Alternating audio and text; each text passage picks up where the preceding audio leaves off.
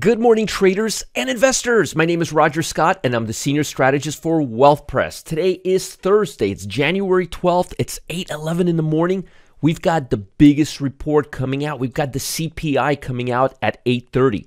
So I wanted to give you a little preview and hopefully get this to you right around the time it comes out. I'm also going to be doing a very special 10 a.m. VIP room. Usually I do it at noon, but today I'm going to do it at 10 a.m. because I want to talk about the CPI report and how it's going to impact the economy. Right now, heading into it about 19 minutes before the report, the market is holding on pretty firm. But there's a few things I want to warn you about and show you that have been going on that you need to pay attention to. First of all, volatility looks like it's moving higher, not lower. That's not good for the market. Second of all, the bond market looks like it's headed higher again, which means lower rates. But we'll see what happens after the report. Remember, higher bonds, lower rates. Lower bonds, higher rates. Higher bonds, lower rates. So again, it's inverse of each other. But I'm assuming that this will make a double top, and I'm looking to sell it right around the 110 level. We still have a ways to go. We're at 106, but I'm waiting for it to get overbought before we're going to sell it because I don't think the bond market is going to start moving higher. I don't think we're in a deflationary environment just yet. So keep your eye on the bond market, and if it rallies back up to this is the ETF that I look at, the TLT ETF. I'm not looking at the futures. I'm looking for it to get right to the 109-ish level. That's where I would start looking to sell it. Now, a few things. This is the NASDAQ 100, and you're looking at a 1-month chart. You see this?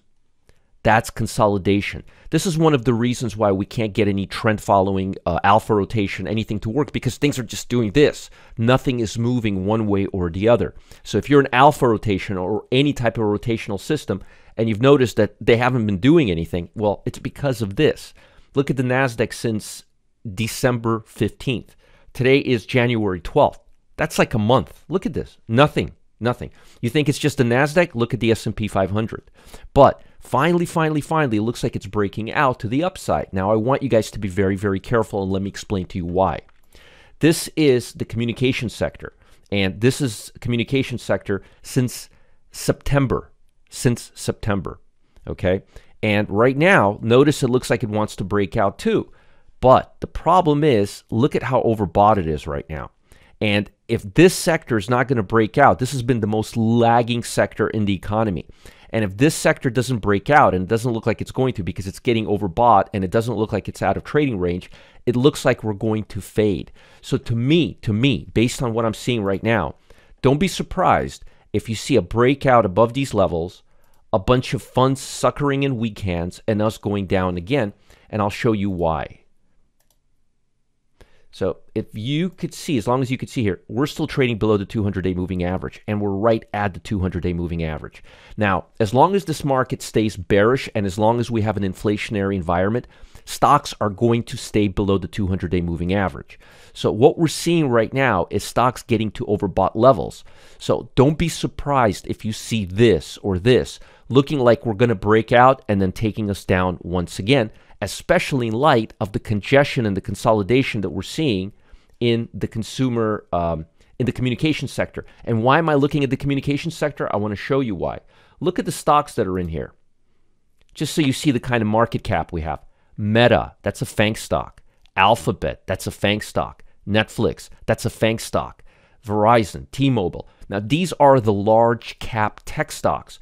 And if the large cap tech stocks are not ready to break out to the upside, and I don't think they are because we're overbought, I don't think the rest of the market is. So I'm very, very fearful that we're going to have a false breakout. The market's going to rally for a few days, much like it did right here, and then shake us back down and put us back into this downtrend. Because I don't think we're ready to go higher, and we are still squarely trading below the 200-day moving average. This, to me, looks to me like a temporary shift in hopes that we're out of it. When market participants realize that 2023 is not going to be that much better, I think they will let go of the pressure, and we will see selling pressure come down here. So to me, this looks like a big shakeout ahead of another downside curve. I don't believe stocks are ready to go higher just yet. And one of the reasons why I don't think they're ready to go higher long term is, number one, you still have a huge amount of vulnerability here. Number two, you're starting to see overbought levels once again here. For example, look at the index. We're back at 76 percentile. We're getting right back up here, but notice what happens when we get there every time. Whoops, sorry about that. We go up and then we back away, and look at it over the last couple of years, or look at it on a monthly. We're already back up here again. So I'm not seeing a major sustainable upside. If we were down here, I would say, guys, we can go up right now. But we're already getting up there. And with the congestion and the consolidation and the fact that we've been just consolidating in the large caps, I'm just not seeing it yet.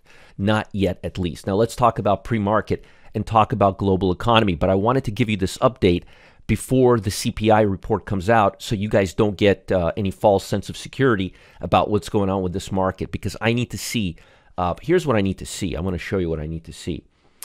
I need to see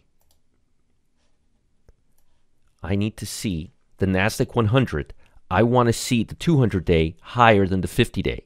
For all of these, I want to see the 200-day higher than the 50-day, not the other way around. This is what I want to see. I want to see what I'm seeing on the energy sector, where you have 43% below the 50-day and 74 above, not 40% above and 88 like you're seeing in the communication sector, which is why I'm saying the fundamental shift in the communication sector still hasn't happened. You have 40% of stocks trading above the 200-day moving average. Meanwhile, it's already at the upper range and we're overbought, which is what I showed you right here. So don't fall for the banana in the tailpipe right now, because it looks like it's ready to go higher, but it's not, and that's driving a lot of the market cap. It's got like 4 FANG stocks, or 3 or 4 FANG stocks. So be very, very, very careful right now. Let's talk a little bit about global economy. So market participants are a little bit too optimistic ahead of crucial U.S. inflation report that could persuade the Federal Reserve to slow the pace of its interest rate hikes. They already are. They're going to 0.25. NASDAQ is now at a 3.5-week high, and I warned you guys, be very, very careful, because look at what the NASDAQ has been doing. This is the NASDAQ. Look at what the NASDAQ's been doing. Does this look to you like a breakout, like a trending market? So the fact that it's at a 3-month high or a 3.5-month high, when you have this type of vulnerability, or 80% versus 66%. Look at this. Let me show you. That's just not, I mean, look at where we're at right now. We're right back up here. And what happens when we go up here? We come down. So again, I'm just warning you and showing you what's going on right now. Today, all eyes are focused on the CPI. I'm looking at the core. The core CPI is expected to come out at, I think, 6.5%. Yeah. December CPI will stand at 0 month over month, 6.5 year over year. Let me go to look at the core. I want to look at the core because that's the real big number. And that's the only thing that I'm looking at, the core CPI and the jobless claims, actually. I forgot about jobless claims. But the jobless claims, they've been making a big deal out of them, but they've been nothing. 5.7. This is what I'm looking at right here. I'm looking at the core CPI minus food and energy year over year. I'm looking at 5.7. So if the number is above 5.7, it may influence the market one way if it's below, but that's what I'm looking for. Hopefully the number is below 5.7, not above, and then the market can say, yes, it is finally happening. Both the worst and the best day of the S&P 522 came in on the day of the CPI report. So we got to be very, very careful today. So it's inevitable that today's CPI has the ability to shape the next month. The latest release have seen 2 downside surprises on CPI in a row for the first time since the pandemic. So investors are hoping that we'll see another one today. 77.7% that the Fed is going to raise a quarter, 22% of a 0.50. That's the lowest we've seen in a long, long time. In addition, investors are likely to focus on a batch of speeches by the Fed. Oh boy. Harker, Bullard, Barkin, they're all going to be talking today. Here's what I was looking at. U.S. core CPI data, 5.7. This is what you want to watch. Previously, it was at 6. So if it comes down at 5.7 or 5.6, that will be a gift. All right. China China closed a little higher as a two-day rally and heavyweight tech stocks faded, which is what I'm kind of thinking is going to happen here. Regional tech stocks gained ground this week on Chinese government signaling less severe measures. Thursday CPI increased 1.8% year over year, in line with expectations. In terms of market action, earnings are around the corner. Disney's coming out with some announcements today. Not earnings, but some announcements today ahead of earnings. KB Home fell ahead of earnings. Logitech slid 15% after earnings were crap. That's a tech stock. And Roku is down 4%. So things are not looking all that great. And we've got Taiwan Semiconductor reporting today, which will have a major influence on the VIX. Now, energies. Energies are abutting that 50-day moving average, and energies don't have that much correlation to the CPI. The CPI is more consumer data, although energies could have an impact. But I'm liking what I'm seeing in energies, and I believe energies are going to reach new highs. We may see a sector rotation in the type of energy stocks that are making all-time highs or new highs, so we'll have to re-evaluate that. But in terms of sectors, which we're looking at right now, things are looking good. Energy looks good. Industrial looks good. Basic material looks good. Financial looks good, which is surprising right now. Real estate is really picking up finally. Healthcare is kind of stalling out a little bit. Consumer staples are stalling out a little bit. Utilities, as I told you, utilities are going to come back, and they are. Technology, don't hold your breath. I don't know if we're going to get above this level. Communication services, as I said, it's a channel right here, and we're overbought, and this is the highest level we've been in 3 months, and it looks like it goes up and down. Look at this, like this. See that? So I'm concerned that it's going to go to the downside right now. Very, very, very, very, very, very important. Let's go back to the sectors. Where were we? All right. And consumer discretionary, I'm seeing the same thing. I'm seeing that it's overbought. So I'm expecting a cooling pressure in technology, communication services, and consumer discretionary over the course of the next few days.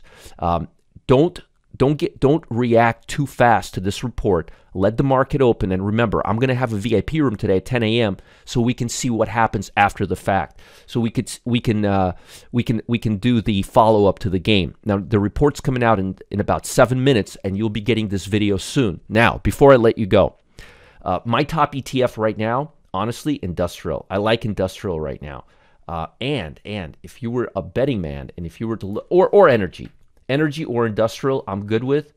If I was to look at industrial options right now, I would be looking at the March. Yes, March already. It's only 64 days till expiration, not that much time. And I would be looking around the 102, 101, 102, but I do like industrial stocks right now. Now, before we get to the CPI, I publish this video, if you've ever traded earnings, folks, odds are you've probably seen a few good days go south. It happens. Don't worry, it really is not your fault. This is a very, very difficult market. I was actually looking at an ETF system yesterday that worked for 22 years till this year. Now, even Wall Street legend Tom Busby is changing up how he trades earnings. Folks, we gotta evolve, you know. Tom discovered a special window that opens up for just 72 hours after earnings announcement. He calls it the earnings drift. And we are sitting down together at 1 p.m. Eastern time today, and I'll mention the CPI there too, to share all the details of this new strategy. You don't want to miss out. Today is Thursday. It's the 12th of January. Start your year on the right track. It's not too late. It's the perfect timing to start this year off. Follow the link below. Check out Earnings Drift, 1 p.m. Eastern Time. T-Buzz and I are going to get down and dirty. And make sure to watch this video, comment. I want to hear what you have to say because this report is going to be something. Talk to you soon. Reach out to me at support@marketgeeks.com. But if you're curious why alpha rotation and things have been really choppy lately, it's because we haven't gone anywhere. Look, I mean, this is since September. This is half of the FANG stocks since September. We haven't gotten anywhere. All right, guys, I think I've given you enough info. If you have questions, support@marketgeeks.com or follow the link in the YouTube Wealth Press channel and put questions there. I will respond to each and every one of them. Bye. Have a great, great, great Thursday. I thought it was Tuesday for a minute. Bye.